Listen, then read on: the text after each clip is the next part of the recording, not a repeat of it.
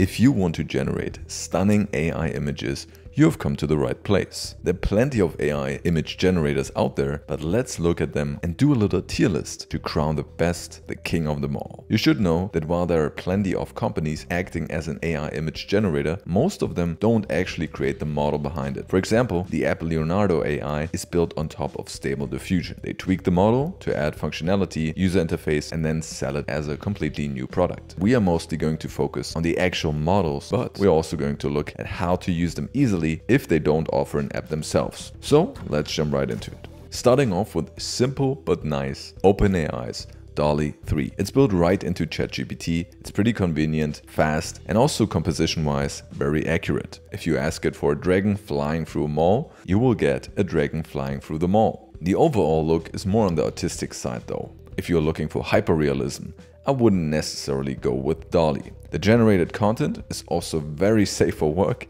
as they put high emphasis on security, because it's all eyes on OpenAI these days. But of course that also comes at a cost of flexibility. It's the same style, similar looking humans, even with very specific prompts, but good enough for many things. You also don't even need a ChatGPT subscription, as you can get a couple results per day completely for free. You can also use it for free using Microsoft's Bing search, which all of us obviously use. Interestingly, OpenAI just released a new paper about a completely new approach to image generation called Simplified Consistency Models.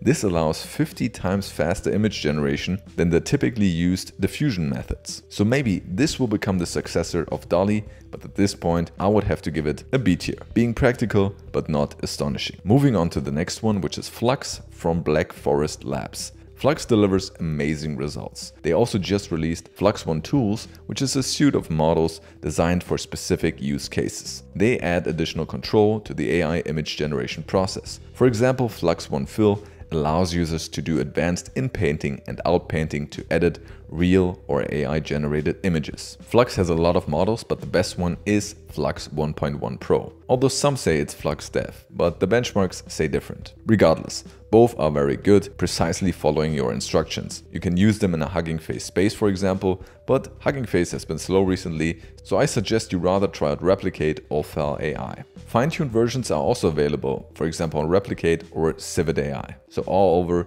it's more of a builder, techie-focused model. There are some pages where you might get free credits as well to test it out, but in general it costs money, around 4 cents per generation on Replicate, for example. So on the tier list, Flux definitely deserves a strong A tier.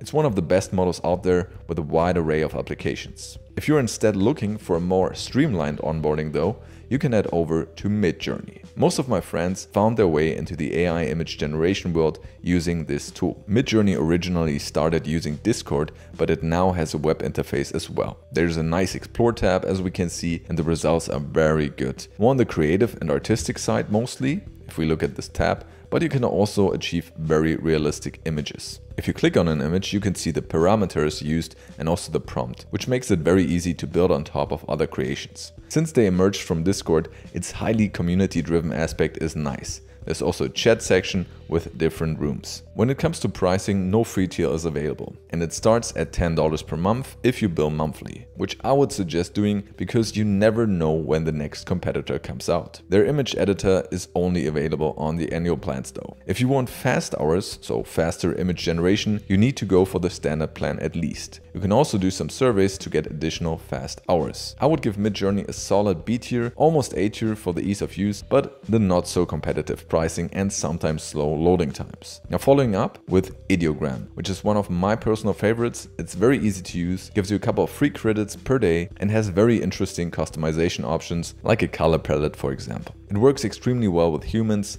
text and logos, and follows your prompts precisely. They also have a community feed where you can explore around. It offers different formats and looks that you can pick from. They recently introduced a canvas feature along with other editing options. They also offer background removal, image to text, upscaling, you name it. It's really packed with features and some which are locked behind the paywall with paid plans starting at only $8 per month. I use Ideogram as a basis to generate video podcasts with my personal AI podcast video generator called Revlin, which you can check out here if you like. On the tier list, I would say it goes on a solid A. Ease of use meets image excellence. Moving on to another highly customizable contender, and that is Stable Diffusion 3.5, which is their newest model. Stable Diffusion is open sourced, so many builders use it to build applications, for example using Comfy UI. But if you want to straight up use it, you can also do that with a Stable Assistant directly on the Stable Diffusion website, which is a chatbot-like application with a variety of different features. For example, search and replace,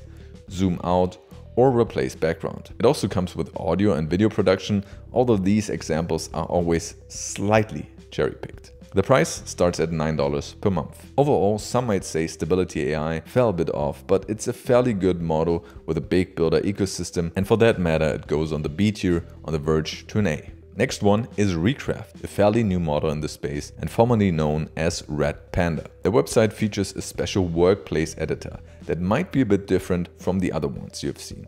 You can create an image, a frame, an image set, or a mockup. And everything is clickable. For example, if you click on this image here, the prompt comes up here. It's really more of a board where you can let your creativity flow, and you might need a bit of time to get used to this. You have various style options besides the raw model, of course. You can use reference images, color palettes, and the usual suspects. Performs very well with text and gives probably some of the most realistic human images I've seen. They have a free tier and the paid plan starts at $12 monthly. I would put it in the S tier, but since I would like to build some anticipation here and there's still an S tier coming, let's make it a very good A tier. Moving on to Imagine or Imogen, which is directly built into Google's Gemini. It's fast, it's reliable, and quality-wise, we should more compare it to something like DALL-E. Quality isn't outstanding, but you can generate plenty of images for free. One thing that's a little bit annoying is the fact that Google is confusing about the pricing. I can add it to my Google One plan, and then there's also AI Premium plan or something. Took me like 3 searches to find out that Gemini Advanced is $21 per month, and that of course includes unlimited Imagine. So I just want to say it's there, it's a solid C tier,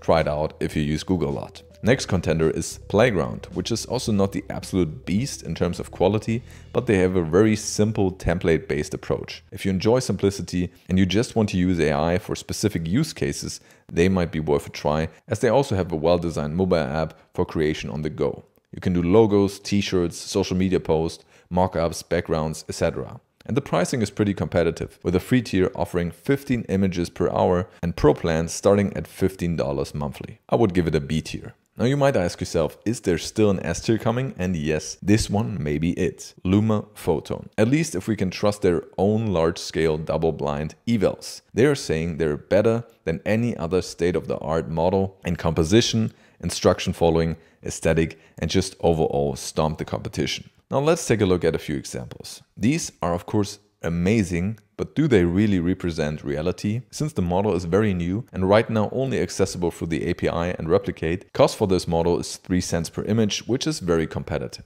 There are not so many examples out there, but in this Medium article by 302 AI, they tested it and the results were not necessarily that good. But let's be generous, give them the benefit of the doubt, make them an S tier, but this S is definitely standing for sus and not necessarily superior. Now some honorable mentions that are also worth considering: Runway's image generator, especially if you're already using Runway for videos, and Amazon, which just released a couple new models, and one of them is Amazon Nova Canvas. You can check these out as well. Might be worth a try, and thank you so much for watching. Please make sure to subscribe, and I'll see you in the next video.